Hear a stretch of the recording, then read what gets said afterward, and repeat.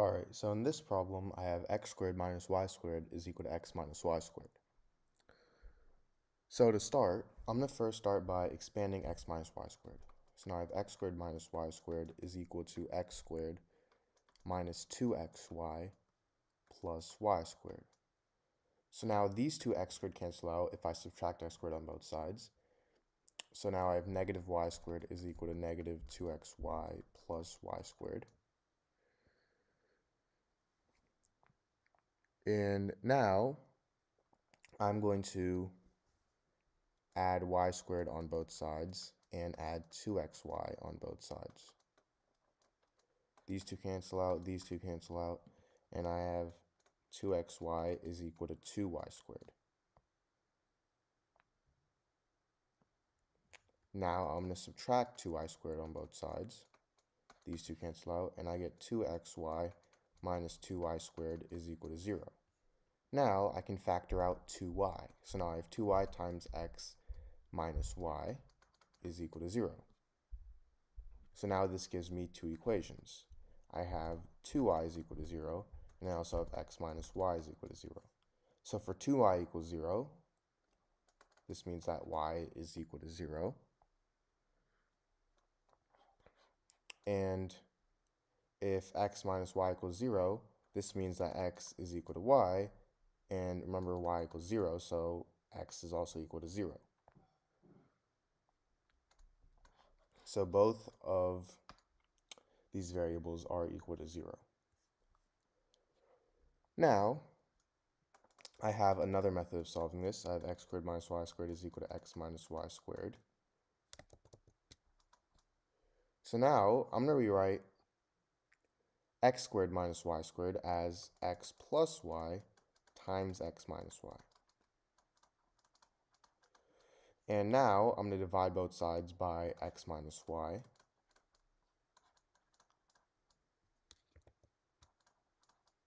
So then these two cancel out, and I'm left with x plus y is equal to x minus y. Now, I have x plus y equals x minus y, and I can cancel these two x's out. So now I have y is equal to negative y, meaning 2y is equal to 0, and y is equal to 0. So again, I get y equals 0. So now to check, I had x squared minus y squared is equal to x minus y squared. If both of these are equal to 0, then I have 0 minus 0 is equal to 0 minus 0 squared, meaning 0 equals 0. Alright, so in this problem, I have 2 to the power of x minus 3 to the power of y is equal to 7. So I'm going to first start by rewriting 7 as 4 plus 3. So now I have 2 to the power of x minus 3 to the power of y is equal to 4 plus 3. And 4 is the same thing as 2 to the power of 2. 2 squared. So now, I'm going to subtract 2 squared on both sides and add 3 to the power of y on both sides.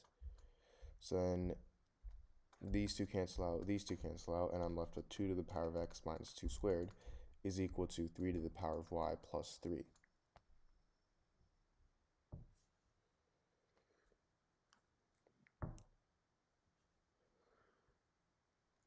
Now from here, from 2 to the power of x minus 2 squared, I'm going to factor out 2 squared. So now I have 2 squared times 2 to the power of x minus 2 minus 1 is equal to, from this, I'm going to factor out 3. So now I have 3 times 1 plus 3 to the power of y minus 1.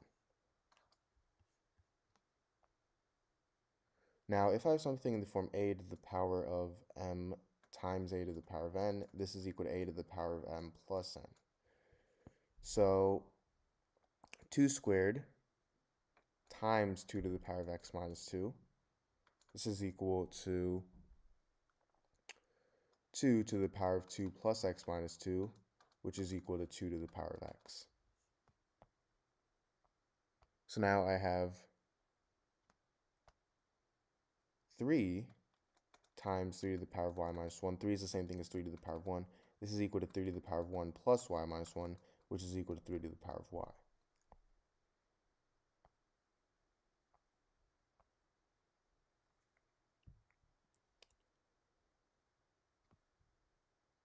So now, if you notice here, I have 2 squared times 2 to the power of x minus 2 minus 1 is equal to 3 times y, 1 plus 3 to the power of y minus 1. Well, 2 squared, this is going to be an even number, right? And 3, this is an odd number. Now, 2 to the power of x minus 2, well, 2 to the power of any number is even, and an even number minus 1 is odd. And 3 to the power of any number is odd, and an odd number plus 1 is even. So I have an even number times an odd number is equal to an odd number times an even number, meaning these two odd numbers are equal to each other, and these two even numbers equal to each other. So I have 2 squared is equal to 1 plus 3 to the power of y minus 1, and I also have 2 to the power of x minus 1, 2 to the power of x minus 2 minus 1 is equal to 3. So these are my two equations. So let's first go ahead and solve this first one. So I have 2 squared, which is the same thing as 4. So I have 4 is equal to 1 plus 3 to the power of y minus 1. Now if I subtract 1 on both sides, I get 3 is equal to 3 to the power of y minus 1. And we want 3 is the same thing as 3 to the power of 1. And since these two bases are the same, this means that y is equal to y minus 1, meaning y is equal to 2. Now for my second equation, I have 2 to the power of x minus 2 minus 1 equals 3, meaning 2 to the power of x minus 2 is equal to 4, and x is equal to 4. So x equals 4 and y equals 2.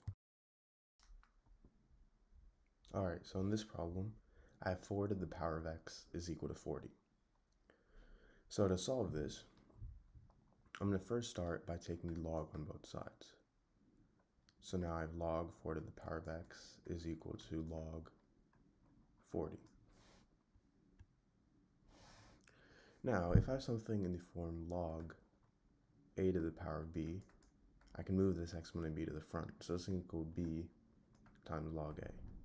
So in this case, I have log 4 to the power of x, so I can move x to the front. So now I have x times log 4 is equal to log 40.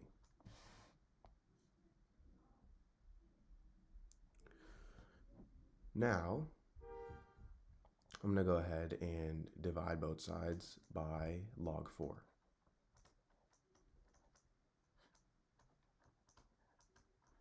So then these two cancel out, and now I have x is equal to log of 40 over log 4.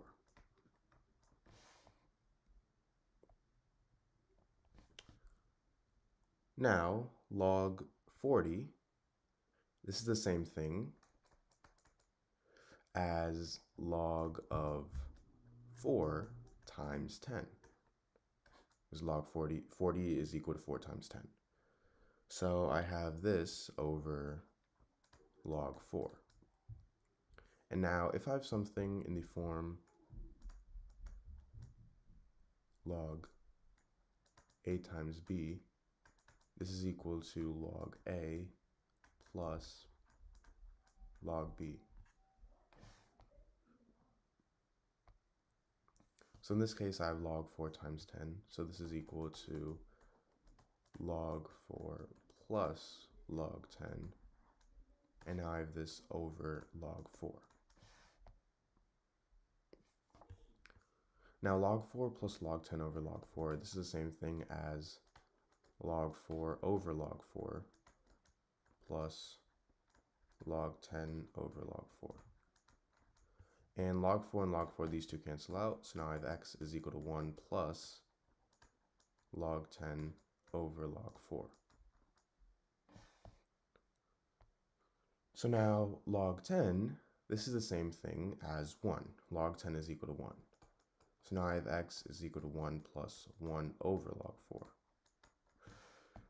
And log 4 is equal to 0.602, so now I have x is equal to 1 plus 1 over 0.602, which is equal to 1 plus 1.66, meaning x is equal to 2.66.